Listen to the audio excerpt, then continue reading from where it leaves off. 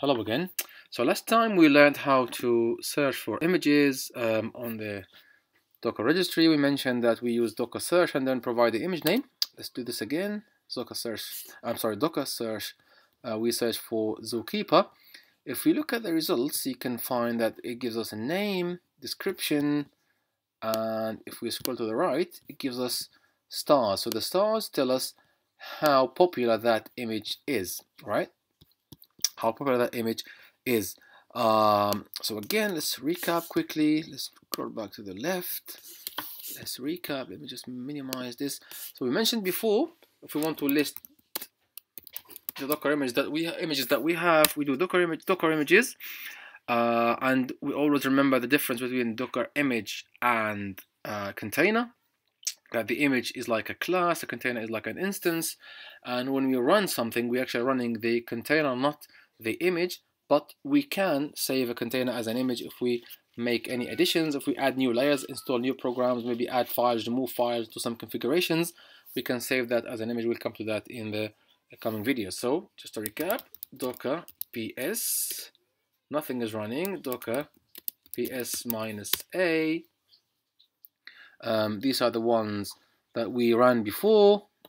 We can display the queue only. The container ID only. So these are the containers that we ran before. We can display the ID only.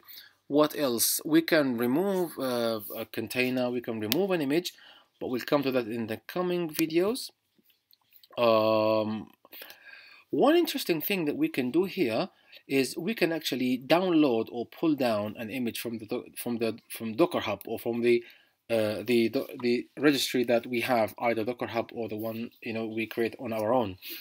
By default, Docker downloads stuff from Docker Hub. So to do this, we can do Docker pull. Right?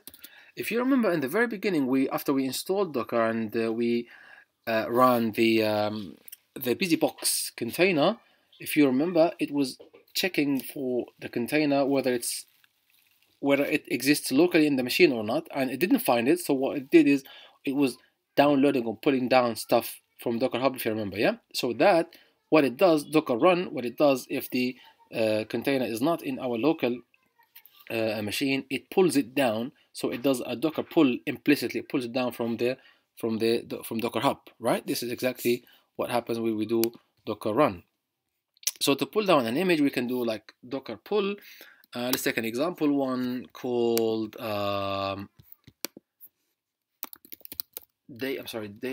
Docker pull Debian Jesse.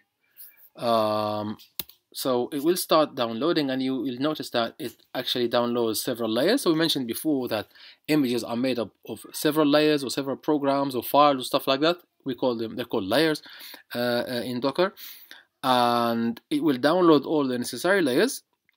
In this example, the :jc indicates which exact version of Debian we want to download, right? So we do Debian that exists in the Docker root namespace, and then :jc we specify the exact version that we want, or the exact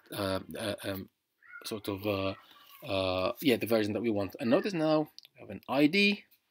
So download a newer image for the Debian Jesse. Yes, very good. That's not an ID, by the way. That's just the digest, I think. Yeah. Another interesting thing about images is that images can have tags, and these tags, they define image variants. So when we do, for example, Docker pull Ubuntu, this refers to Ubuntu :latest, so the latest version of Ubuntu, as we did here.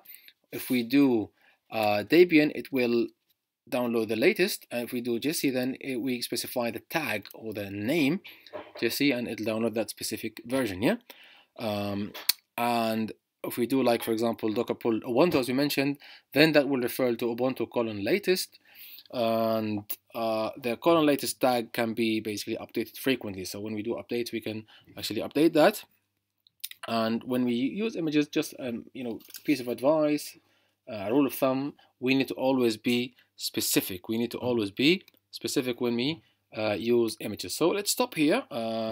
We've done hopefully a decent piece of work with Docker images, and now we know the difference between a Docker image and a Docker container.